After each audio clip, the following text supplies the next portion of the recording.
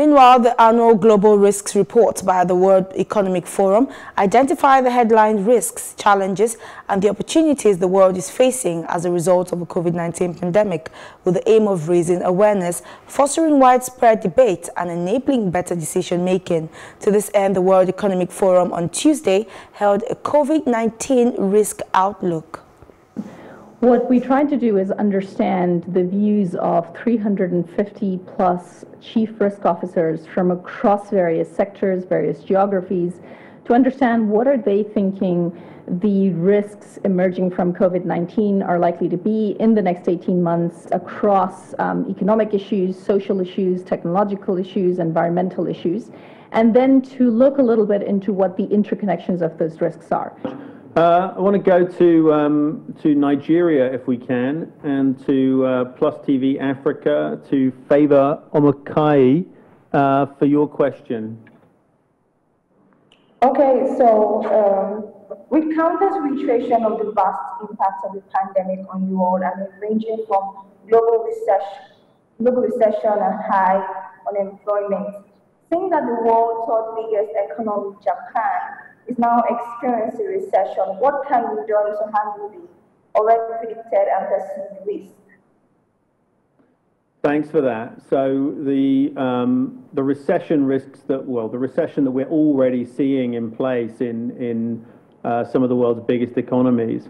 How do we, grapple with those emergent risks? That's a huge question, but I know it goes into some of the work that you do, Sadia, on skills and on inclusivity and making sure that people have jobs to go to as we go forward. How are you looking at the challenges that this economic crisis as well as healthcare crisis brings? Yeah. I think, first of all, we can't position it as a trade-off between those two aspects. We have to try to deal with both the health and the economic crisis together. And manage the fallout that it has in relation to unemployment, in relation to wages.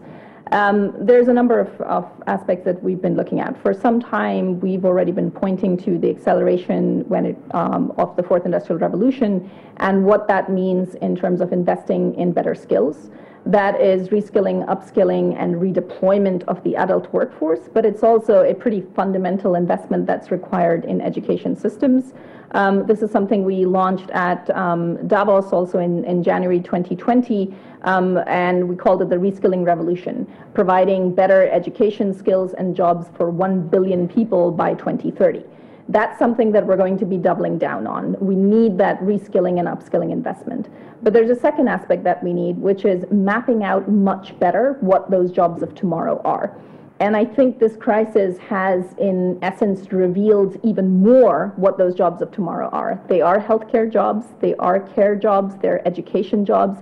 All of the professions that have previously not been valued enough are now being seen as essential work. And so there's also a possibility of improving the wages and conditions in those sectors. We also know that green economy jobs are going to be in much higher demand than before. And finally, technology-related roles are going to be in much higher demand than before.